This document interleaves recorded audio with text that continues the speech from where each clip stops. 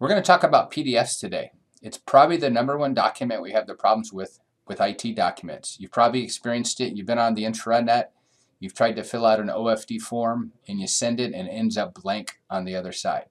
There's a specific reason for that. I'm going to show you how to fix it. We're in the new wellness site. We're going to go ahead and open up a new OFD6. We're going to fill a new form out. As we scroll down, we're going to download a form.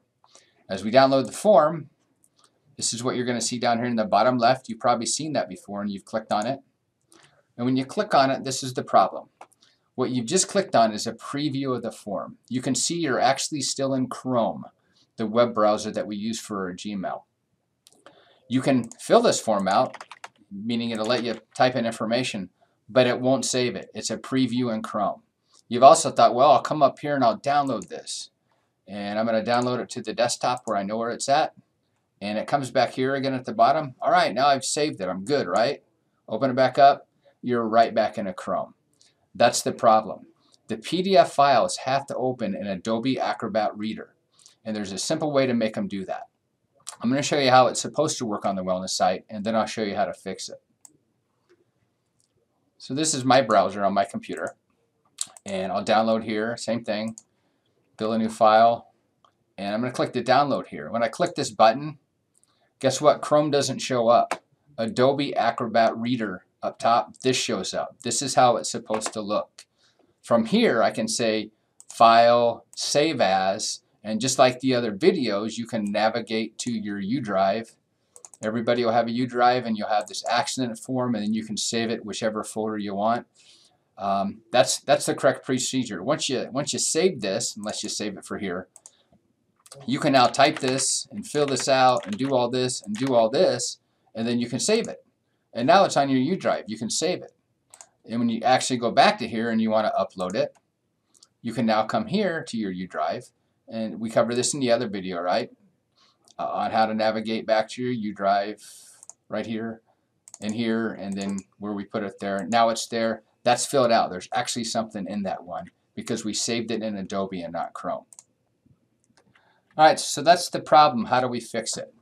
There's one way to fix it, and it's like this. When you click on this download here, and this shows up down there, just don't click anywhere in here. Click on this arrow. When you click on that arrow, always open in Adobe Reader. And now that file is going to open Adobe Reader when we click on it. It opens up Adobe Reader, and there you go. You're no longer in Chrome. Again, you can type in this, and you can file, save as, and go through the whole routine of saving that, and it's going to be there. That's the fix. We're also working with .com to apply these group policies to the computer so you don't have to mess with this at all. Hopefully they're successful in doing that. One last thing is with the intranet. Now that you learned how to handle these PDF files, if you go to TSD and I happen to know the OFD11 is a PDF file, you click on that and guess what? You're seeing this Chrome stuff happen. Now you know what you need to do. You just need to download it. See when it's to download it? It's Adobe, and just save it on your desktop or wherever you like to save your files. When you save that, the computer knows you need it in Adobe. So when you're filling out intranet forms, you have to do the same thing. You have to make sure that you are an Adobe Acrobat Reader. Let's close this out. You never want to be in Chrome. If you're in Chrome with the PDF file, it's not going to work. And there are other times when you actually have a file saved that you want to open.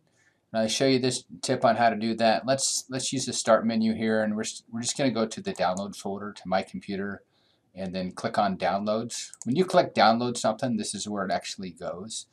As you can see here, this is one of the workability reports we looked at. Sometimes you'll see a Chrome icon here instead of that. If you right click here and say open in Adobe Acrobat Reader, and you can do that on any file that is a PDF file, it's going to open that file in Adobe Reader again. So that's another workaround. If you're not seeing that download stuff for those choices in Chrome, you can always, as a last resort, I know a lot of people aren't comfortable with that. If you get on the file, you can right click it and say open in Adobe, and it's going to open in Adobe. That's it. Hopefully these tips will help you.